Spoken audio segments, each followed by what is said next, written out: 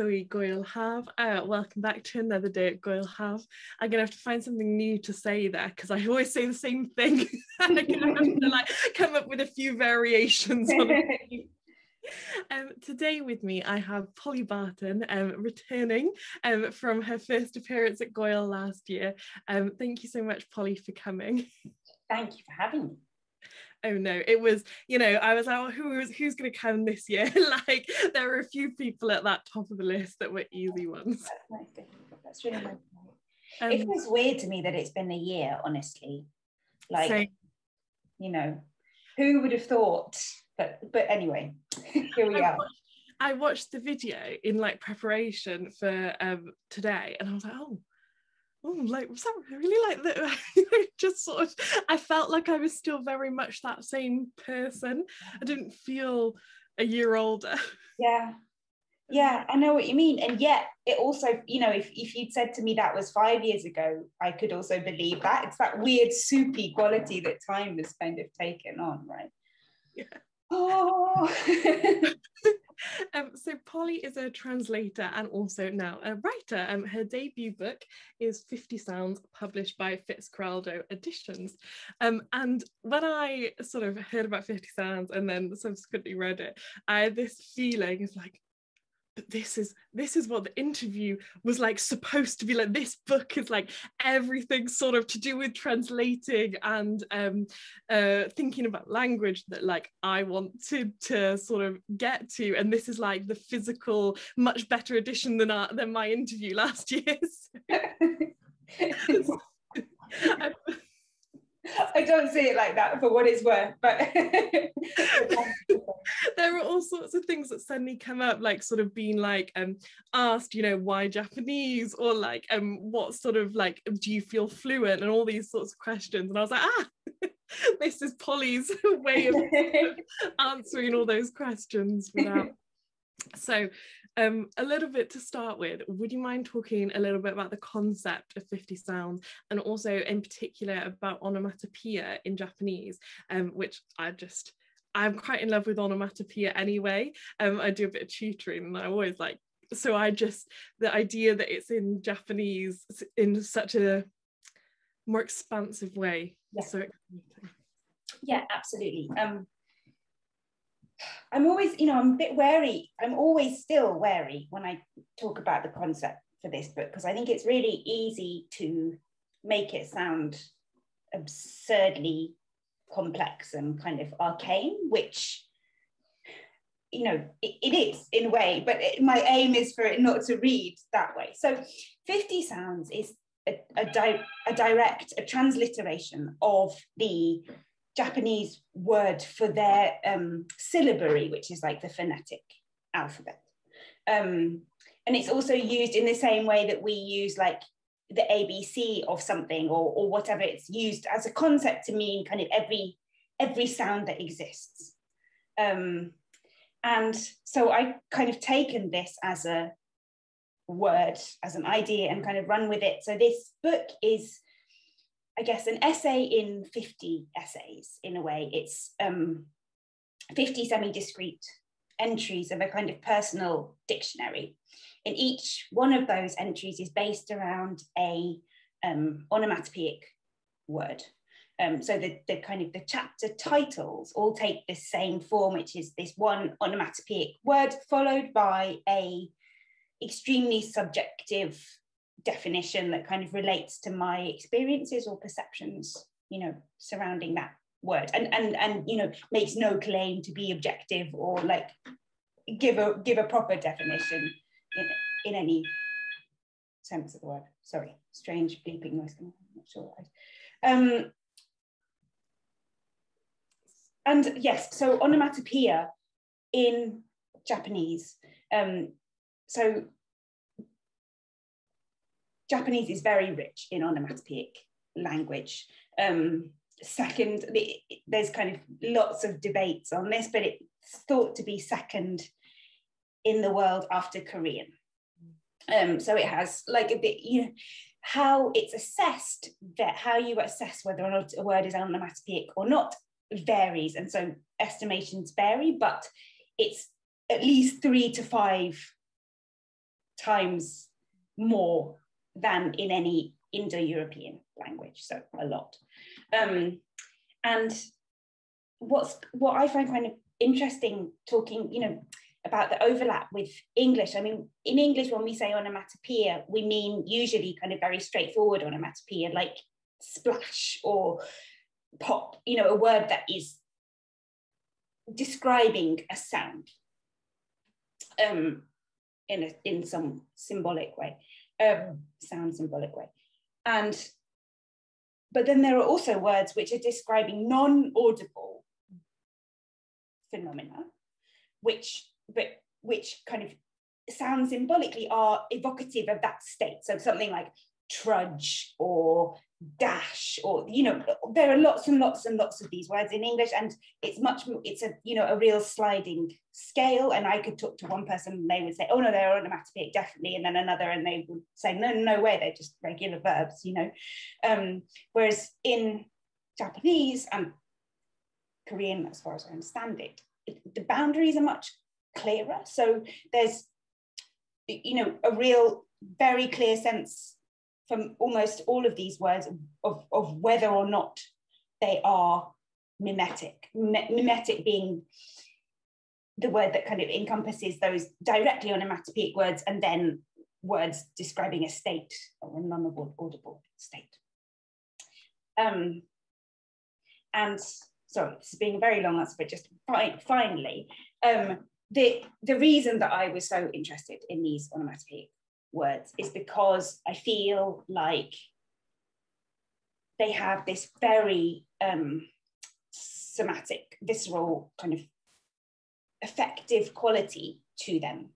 And they're often accompanied by gestures. And sort of after a while, they came to me to like symbolize this idea about language or language learning, which was what I wanted to get across in this book, which is kind of like positioning itself in opposition to the textbook, I suppose. Yeah, absolutely. And you do something that I really admire in writing, and sort of I think is deceptively difficult when you do write, which is weave lots of different types of writing together. So your sort of essay entries are in chronological order, and they are sort of going through your life. It sort of makes sense, you know, to sort of go through them in that way.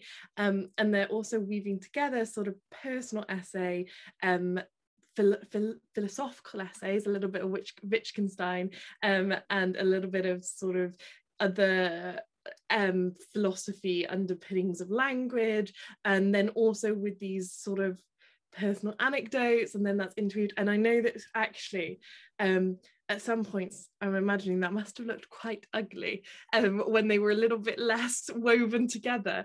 So I wondered if you want to talk about how you pulled in these different threads and whether they were all always there or whether they evolved as your sort of idea of the book evolved. Yeah, thank you for that. I mean,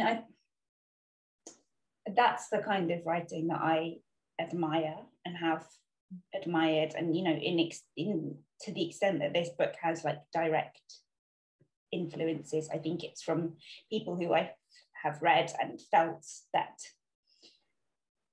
do that really well. And the feeling for me when reading that kind of writing, you know, so like when I read Maggie Nelson for the first time, for example, was like this feeling not just of like, wow, that's amazing, but like, this is what I've always wanted to do somewhere, but not known that that was allowed.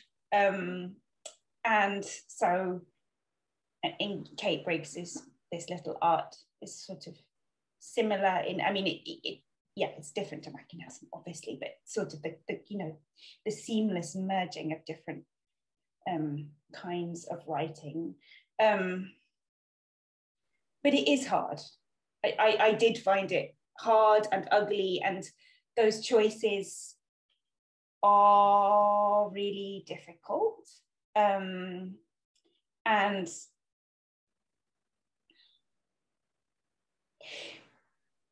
you know, I think we've reached a point where, to a certain extent, like the essay has become a formula to a certain extent, and there is a, you know, this this sense of like blending the personal with the critical. And so, you know, you write a bit about something bad that happened to you, and then you drop in a bit of Deleuze or whatever. And obviously when that's done well, it's great, but that also was something that I wanted to avoid. I wanted to kind of really step away from the format of it and just be exploring exactly what I wanted to explore, I suppose. And I think ultimately the format of it, the 50 sounds structure and having that constraint was really helpful, you know, because it sort of allowed me to have one part that was just very, you know, like full on prose poem type writing, and then the next one have one that was engaging principally with like critical theory. I mean, I say that it makes it sound more academic than it is, but like, you know, the ideas informing it. So I think that was really helpful in the sense of like, I was sort of defining it to myself as like a dictionary, and so there didn't need to be internal coherence as long as kind of overall there was a sense of a through line, I suppose. Yeah, I actually think there is an element, I mean, if you don't see it this way, like, you know, I guess I saw an element of academic writing in there, in a way that I quite like, where I think often good academia, particularly in social sciences, I wouldn't like to speak for any other field, does bring together really different things that maybe haven't necessarily been brought together before. I did. Thank you. Yeah, it's funny that, you know, I think when I was writing it, I really didn't feel like tonally it was academic at all. And then coming back to it, it's like, oh no, there are bits that are quite kind of, I do slip into, you know, it's more academic than I kind of intended. I think in a good way. I think more in a like, I recognize the structures from, rather than if I feel like if I hadn't had this sort of experience of having studied like philosophy and gone to university, then maybe I wouldn't so closely associate those structures. They're just there, and yeah. How did you pick the definitions? Were there sort of, was like so there's sort of 50 sounds in there, but how did you pick the 50 sounds? And then also the definitions, did they come before or after writing the essay? They're not, in case anyone hasn't picked it up yet, they're not the definitions you are going to find in another dictionary. So sort of how did you get to the final definition you include? Yeah. Choosing the sounds was, you know, I mean, choosing the sounds was basically like working out how to structure the book. And there were some that I knew pretty much from the beginning that I wanted to include. But others that shifted a lot during the course of the writing, both in terms of whether or not to include, which ones I'd include, and also where they would appear. You know, I think maybe it's worth saying that like the way that the particular chapters relate to the words is very, there's no one way that they do that. And so some of them it was, you know, like very clear of like, okay, there's this word that I remember learning in this particular context, and like the chapter is going to be about that. And others it's far more, I was going to say tenuous. I don't think it is. I hope that it's not tenuous, but the link is more of a conceptual one, or an association. And yeah, there were a couple which were more kind of like, I mean, in the end, I think I tried in the drafting process to do a couple where the link really was quite tenuous, and I wanted to get this concept in, and I was using this word, and essentially felt too forced, and so I got rid of those. So I think, you know, that I achieved a point where they all, like, the link felt natural enough to me. But sometimes unearthing that took a bit of time. In terms of the definitions, I think they mostly came either during or after writing the chapters, or like I do one bit and then like add another bit. There's only one actually where I directly just quote from a Japanese English onomatopoeic dictionary. Yeah, and some of them are totally wacky. I read a review, a blog post by someone who said he'd read this with or like his Japanese friend had been around when he was reading the contents page, and he was kind of reading the definitions to his Japanese friend and this Japanese friend and saying yes or no of whether he felt like they corresponded. That like really was like, oh God. Because my impression, my feeling is that it will probably be like no. But. So what I'm hearing then is maybe a way of describing it is that the writing came first, and then the definitions were you summarizing what you then had found, either about yourself or in the writing. The thing that really I felt a lot of I don't know if it's familiarity or like kinship to the book. I think I'm at a similar age as you were in some parts of the book, and there is a lot of things. I want to ask a question about moving between countries a bit later. So what I want to focus on, but one of the reasons for that sort of familiarity is the shame that sort of runs through, because it's very much you are the narrator, and in the way that we all, shame. The way I always, the way I like try and remind myself is that shame is such a powerful emotion because it was so important, like evolutionarily, and that sort of you had to remember not to do something that you were ostracized for, and sort of that's why it's got such a powerful feeling still in our like physical bodies, and I do think that shame comes up again and again throughout the different moments of this book. I wonder if you want to talk a little bit about that. Yeah, absolutely. Thank you for recognizing that. I'm totally fascinated and obsessed by shame, but actually oddly have not thought about it that much from an evolutionary perspective, so I'm gonna have to go into that. I read quite a lot of Brene Brown and all of that stuff about it,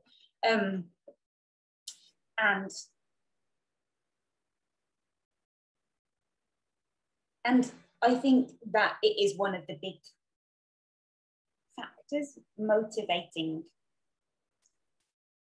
a lot of my thoughts and feelings. I mean, feelings about everything, life, it's a big thing. It's been a big thing for me. But also specifically with reference to learning language. And I think, that there's a really big part of me that suspects that the reason that I decided to learn Japanese was because I couldn't bear that feeling of shame of not being able to speak, and obviously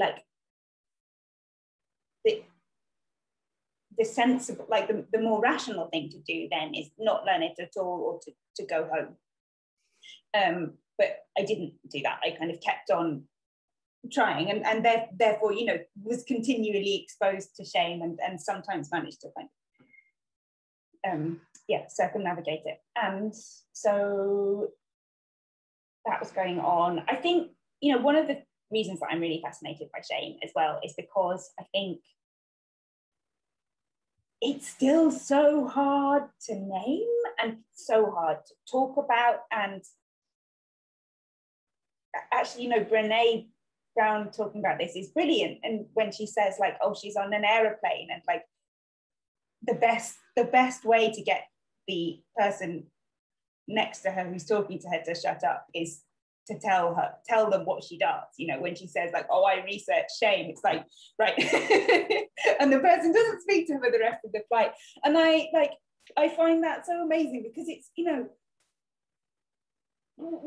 I think we all have a really complex relationship to it, and it motivates so much of human behavior, and yet I think we're so kind of cautious about naming it. And I think that was also something, you know, in this book, like, I think I'm really glad that you picked up that it's like always there in the background, but I think probably I don't use the word, maybe I'm wrong in this, but I don't think I used the actual word that much, you know, because I was aware, was not wanting to be like, right, shame. But yeah. It's I think one of the reasons it stands out as well is because if you were a child learning the language, you escape shame because you're not supposed to know this. Whereas as an adult learning the language, it's full of shame because you're used to communicating and you're used to moving through the world. Yeah, absolutely. And that was so fascinating to me when I went to Japan, of like, you know, I was 21, I thought of myself as an adult. I think looking back now, I wasn't an adult, but I, you know, certainly like in some ways I was a fully functioning human being. And yet not just linguistically, but, you know, culturally as well. I went out to Japan knowing nothing really about the language or of the language or about the culture. And so I was also a baby, you know, an infant, and like, I think it was difficult for me to orient myself in that space. And I think it was also really difficult for the people out there to know what to do with this person who, like, in some ways was so competent, and in other ways was, you know, less competent than their 3-year-old child or whatever. And that, yeah, so and that often felt shameful. Yeah, although I mean, I say that and I think it did feel shameful, but what's interesting to me is like the shame only creeps in after a certain point. I think at the very beginning, it's like, so I knew so little that it was only once I started to take kind of baby steps that it,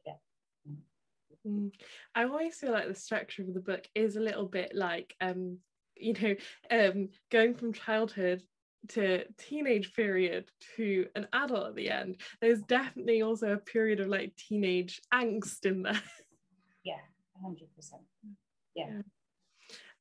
Sort of picking up on that, like, stuff about childhood and babyhood, and there's authenticity, and you talk about in the book how there's an authenticity to being a very basic speaker, which is basically that you don't have the tools to manipulate language in the way that we all learn as we become fluent, and can then alter and or try and change how we're perceived based on how we want to be perceived rather than what we're actually doing. Do you want to talk on authenticity and being a big...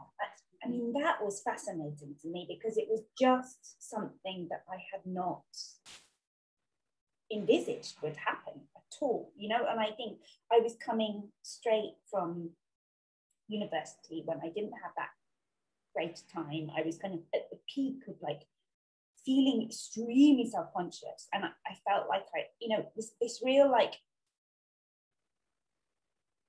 everything that anyone said was cloaked in seven layers of irony, and you had to, like, it was kind of frowned upon in a sense. No one would have articulated this, but this was how it felt, like, to be genuine or earnest about anything, because that made you uncool, right? And I think suddenly moving to this context where it was like the joy of just being able to put together a simple expression of how you're feeling after, studying all morning, to be able to say it was so extreme. And it was like, that is enough. And I think also the way that, it wasn't just me speaking Japanese, like the conversations that I would have in English with Japanese people also, like, there were not these layers of artifice, I suppose, and manipulation. Yeah, I think that's a really great word. and it was actually really clear to me in that as well, like how much more enjoyable it was just to communicate without having to worry about constantly like what was being read into your words. And yeah, so I think, yeah, I talk a bit in the book about this sort of like feeling like you've become Yoda, and like that actually, you know, it's sort of taken you to a higher level in some way, and it like that was how it felt. Do you think there was something coming from sort of a university to that sort of actually you've like come from this place where you're expected to have quite developed layers in a particular style? Yeah, totally. So as sort of like, you know, I'm not saying this is your original idea, but you definitely explore throughout the book how language shapes us, and I'm quite a big you know, proponent of this sort of, if you don't have the vocabulary to describe something, then you never understand it, and you can't like voice it, you can't even think it. And you sort of talk about how also there you can be like a different person in a different language, and the extent to which that is true can be quite surprising and a bit shattering of sort of lots of ways we do think about personal identity. Yeah, there's some, so this is, I suppose, one of the slightly more academic chapters, because I found this amazing research actually through Twitter, where all good academic discoveries about like multiple personalities through language, and sort of a study that was done actually of Japanese women living in the Bay Area, and kind of conversations that they had, same conversations were had in English and Japanese, and questions being asked like, what do you want to be when you are older? You know, or I've got it. I will probably become, in Japanese, a housewife, in English, a teacher. Real friends should, in Japanese, help each other, in English, be very frank. Exactly. So sorry, yes, it wasn't questions, it was a sentence completion for exercise. And I found that really shattering to my perception. You know, I think before seeing that exercise, I was very inclined to believe that there would be like slight modifications in how you presented yourself. But I think, you know, to that extent of like just giving a totally different answer of what of things pertaining to like your values, or that or kind of what we see as core beliefs, right? I think, you know, we tend to regard these, this again comes down to a kind of Wittgenstein thing, but, you know, I think we tend to regard this idea of like what you want to be or what you think about something as like this internal, personal, fully formed thing that we use language to kind of express. And later Wittgenstein kind of exploded this idea, right? And it's like, no, the social practices and what you see other people saying shape what you are, you know, saying that you think.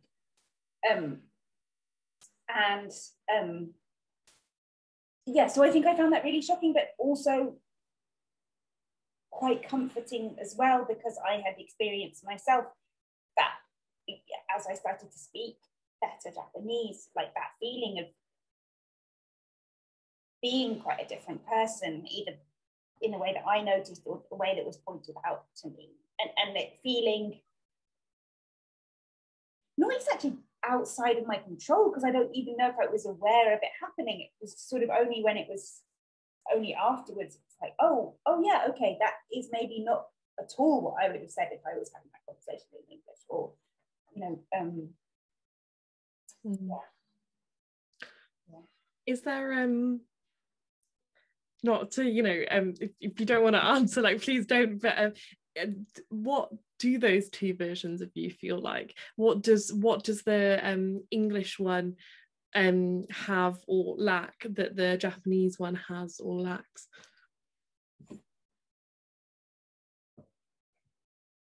I mean, I think they are closer together now.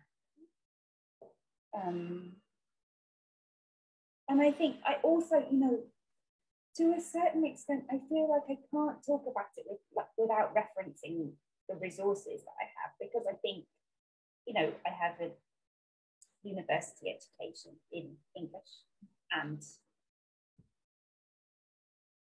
I also have like the ability to make jokes to a certain degree when I want to. Whereas, you know, neither of those, like, which are, you know, both ways of sort of, I mean, to like come out and say asserting social power, right? And like, you know, signaling things about yourself, which I don't have in Japanese. I mean, so I think like the thing that has been said to me several times by people that I know is like, you're much softer and cuter in Japanese. And I think, and then sometimes the addition to that is, and you're scary in English. I mean, I don't think myself as being particularly scary, but maybe in comparison,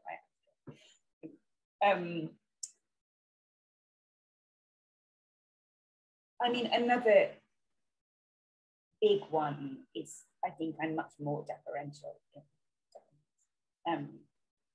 But that's also, yeah, that's very much tied in with.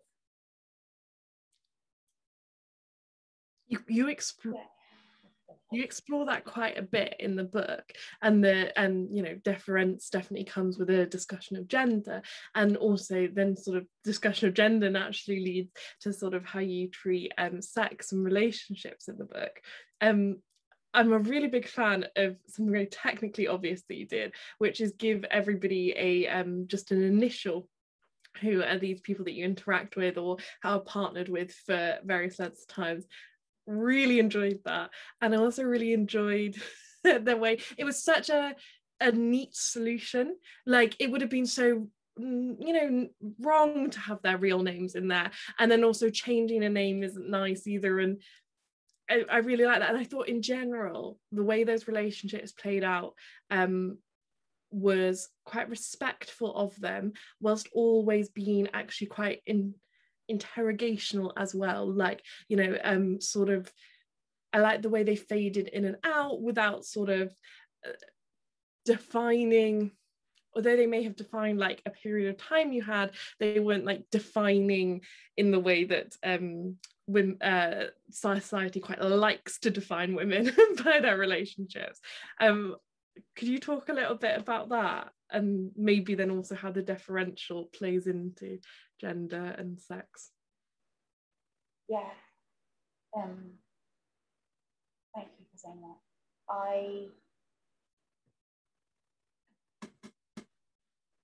You know, it's really interesting to me that the way that I think they do fade in and fade out, and I describe sort of the bare, I suppose the bare minimum, I think, of these people in order to like define, give a sense of the relationship and its importance. But I think my focus was really not on giving a kind of full portrait of these people in a way that I suppose is the initial is quite a good symbol of that, as in like there's enough to sort of define their place, but they're not placeholders to me. But I think in the book, to a certain extent, they are placeholders. And what I'm kind of interested by is, like, I was talking to someone the other day and they said, oh, there's very, very little physical description of people. And I kind of thought on that, and I was like, yeah, that is true. And it sort of made me realize that probably that's, for me, like a category thing in some way. And probably if I had been thinking to myself, I am writing fiction, even if it was autofiction, you know, if this book had a blue cover, I knew it was going to have a blue cover rather than a white one, I would have felt, whether or not I wanted to, like I had to put physical descriptions in there, and actually kind of in reverse, like with memoir, or I don't know, whatever you call this, I still don't have a label for it, non-fiction essay, it didn't feel appropriate to do too much physical description, also because of, you know, they are real people and they do exist, and I want to kind of honor their privacy to the extent that that's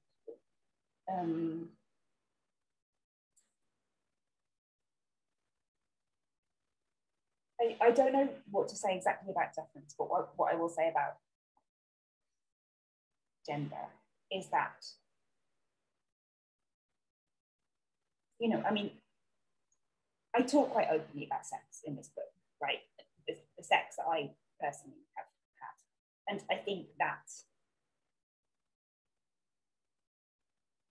felt like quite a scary thing to do, but also one that I really felt that I needed to do, and I needed to do it because I am a woman, and it felt like I've read the sort of the opposite account many times, or not, like maybe not in such detail, but it's, you know, this sense that kind of a man can do what he wants in the kind of sexual conquest realm, and it basically leaves no sort of trace on his reputation, and it's sort of just taken for granted, whereas with women I don't think that's the case. And I also wanted to get to the, you know, I've spoken to so many people who, when we've been talking about language, both men and women have said, oh, I only learned Russian because I fell in love with a Russian person or whatever, you know, and yet when they're talking about, you know, when we see writing about language learning, there's so little discussion about, like we see people writing about their romance, but it's something very separate to language learning. And for me, I wanted to show both parts of those and show that there is no, like, this is the reality of it, is that everything is scrunched together, and there is no kind of, at least for me, it felt like there was no on stage and backstage. It was all just one bit, and that was why it felt really important to do the sex stuff, which, you know, I'm aware, like, to some people might read as gratuitous or crass or whatever, but I sort of, like, that felt kind of important.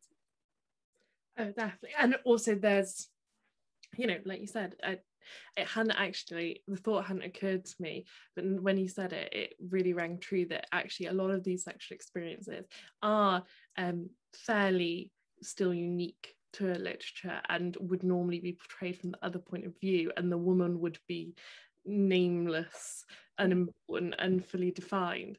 And actually, I don't know, I think there is something in how real they all felt to me. You know, they were familiar. They were like, yes, I know what that's like. I know what that's like. Like it was like you could, yeah. I think that was a really important thing to include as well. I'm really glad you did, even though it can be hard. Yeah, and not the kind of, you know, Angela Carter style, like, I had sex with this beautiful, wonderful, it was a wonderful experience kind of thing. Yeah, they're very, very, very much not like.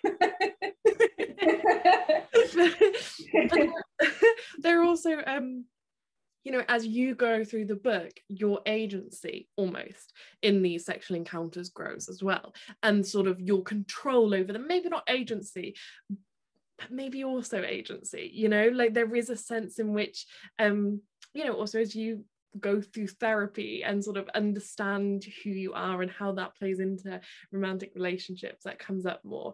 And you also go in therapy, you also talk about like the sort of denial you had that you would, like as a teenager, that you would never live in the UK and you'd always go somewhere else and more exciting. And that is something actually I'm definitely grappling with right now.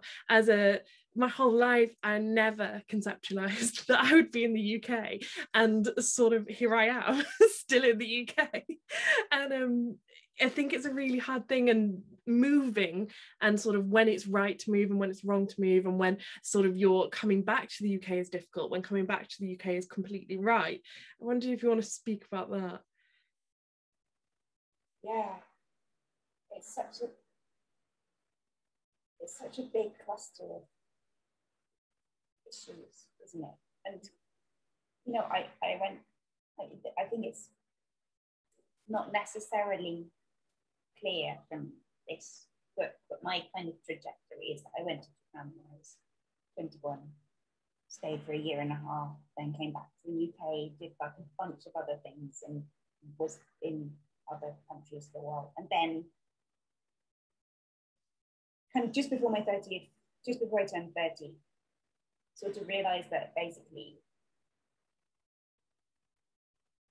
I wanted to go back to Japan. Like I didn't feel done there, and I think that like was partly personal and also partly professional. But it was sort of becoming clear to me that I wanted to be, well, I was already becoming a literary translator, and I wanted to stay doing that. And I felt like I didn't know enough culturally or linguistically to really do that as well as I wanted to be able to do it. So that was another reason. So I decided to go back out there, kind of on the understanding, like, you know, it's a bit of a now or never thing of like, if I don't,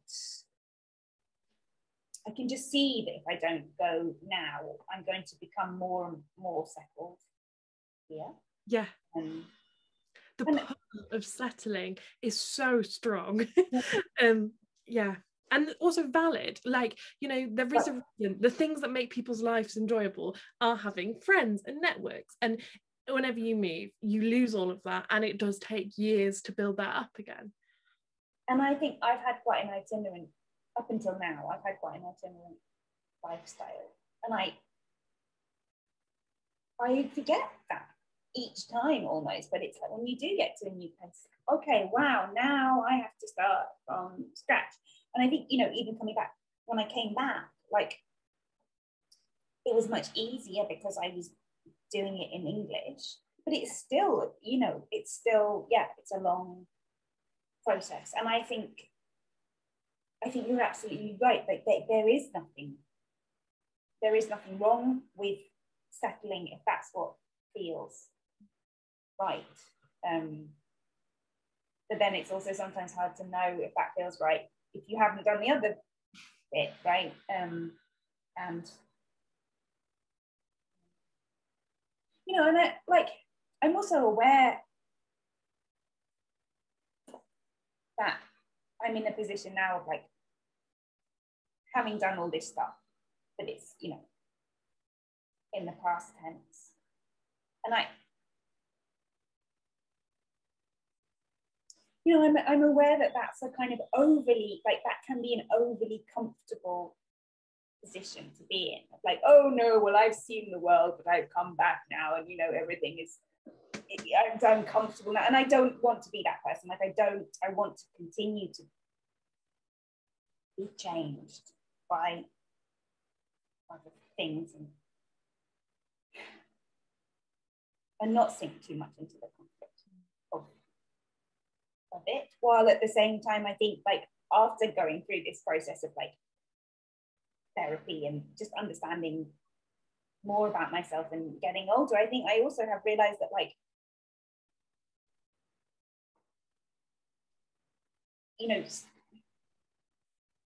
in order to feel sort of emotionally stable, I do need some degree of stability and support and all of that. And so yeah, it's a big, sorry, that's not a very coherent answer, it's a big jumble of ideas, but I'm saying I know exactly that. Should I stay or should I go? Yeah, and there's some degree in which your life is the same in either place, like you still have to, you know, get up, washed, dressed, eat. And I think sometimes, like when we think of other places, you miss out all of that. Whereas obviously actually your life in some ways does always represent the same things. I want to talk a little bit, because this is a as Fitzcarraldo tend to do, a definitely very beautifully stylistic book, and the writing is very nice. And was your or I enjoy the style of writing a lot, you know, everyone's sort of in whatever style people like is great, but was it a different, what was the writing process like? Was the rhythm and tone there from the beginning? And actually, did you when you won the prize, had you done the book, or was it then a matter of fulfilling Fitzcarraldo's deadline? So I'm sure you know, but just for anyone who's not aware of this, who's listening, but the essay prize that Fitzcarraldo won is you submit a proposal for a book length defined as, I think, over 30,000 words. And you submit a proposal and then a sample. And actually, I hadn't written the book.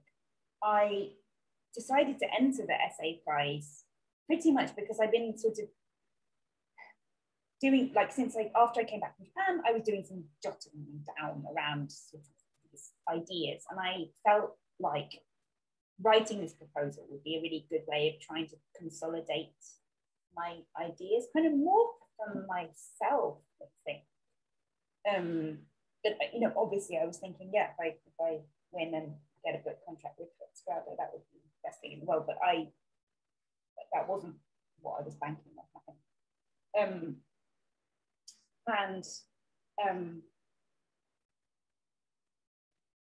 And the writing. So then, once I found out that I'd been given the prize, I actually was allowed to set my own deadline. So it was very much like however long it takes. It's fine.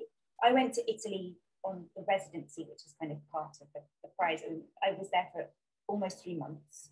And I drafted, I suppose, most of the book in that first 3 months, and then came back to the UK and kind of was hit with a translation bomb and did lots of translation, and was sort of, the writing got sidelined a bit, and then really returned to it, I suppose, pretty much as the pandemic hit, actually. And just, you know, redrafted until I was happy with it. And it's funny because some bits of it, I think, are pretty much as they are. You know, I wrote them and then they more or less went in unchecked, and other bits have been through, you know, 20 different formulations. And actually, I think that most of the former are the sort of more novelistic elements. You know, the bits that have been redrafted tend to be the kind of more theoretical stuff. So I suppose, which seems to suggest that it was quite free. I did feel quite free. You know, I think I felt quite free writing. I also just felt quite, you know, it was so nice to write for Fitzcarraldo because I felt like it was okay to be mad and, you know, really like just sort of hit them with everything that I had. And I definitely felt that in shaping the proposal, and then I felt it in writing the book. And that was really liberating, you know, and I think I wouldn't say that as I was writing it, I had no worries about what people would think, because that would definitely be a lie, but I wasn't worried about kind of overstepping the mark in terms of like experimentalness, and that was, yeah, sort of the best thing, I think. Yeah, and with Fitzcarraldo, With the blue covers, not so much of an issue. With the white covers, I can never keep them clean. Like I just get like, if I've like this like makeup on it and like, you know, a bit of paint on the back and stuff. Do you have any tips for keeping a Fitzcarraldo cover clean? How's yours faring? Well, I'm exactly the same as you. I'm the messiest book cover in the world, because I often tend to like read while I'm eating as well. So it's, you know, that like splashes of vinegar and things. My mum sent me a picture. So I sent her copy, and I got this WhatsApp message, and I looked at it, and it was a picture of just a book saying "When I Die." And I was like, what? Why is she sending me this? And then there was another one saying "Ta-da!" And it turned out that like she'd found that the cover of "When I Die" was a perfect fit for 50 Sound. So inside inside was my book. So you can repurpose covers from books of a similar size. I like that. Yeah, that's about all I have, I'm afraid. I like that idea a lot. That solves the debate, isn't it? I remember as like a kid, it was always a big debate between like me and my siblings about whether you should keep those what is the word for it now? You know, the removable covers, the dust jackets. Dust jackets, that's it, yeah. About whether you should keep them on or not. And like some that had really nice insides would get taken off and then yeah, totally. Did you sort of want to is there anything that we haven't touched on that you want to talk about to do with shame or semi-fictionalizing yourself or anything like that? I don't think so. I feel like I've covered most of the things. I feel like I've been talking, gibbering on for a very long time. No, I don't think so. In which case, I'd just like to say that I think this is a bit of an official book of the festival. I think that for sort of anyone who is interested in what sort of the conversations are about translation and language and learning a language, like this is a book that explores them so deeply. I actually think I have a friend who has been accepted, pandemic allowing, onto I think the very same government scheme that you went onto. Yeah. And so I told her, like, you gotta read this. Yeah. And it's definitely it's thoughtful and beautiful, and thank you very much, and thanks for talking to me. Thank you, it's been so nice, and I really appreciate your questions. Not at all. All right, see the rest of you in another talk. You can support us on Patreon if you are able. Find the rest of our talks on YouTube, and see you all soon. Bye.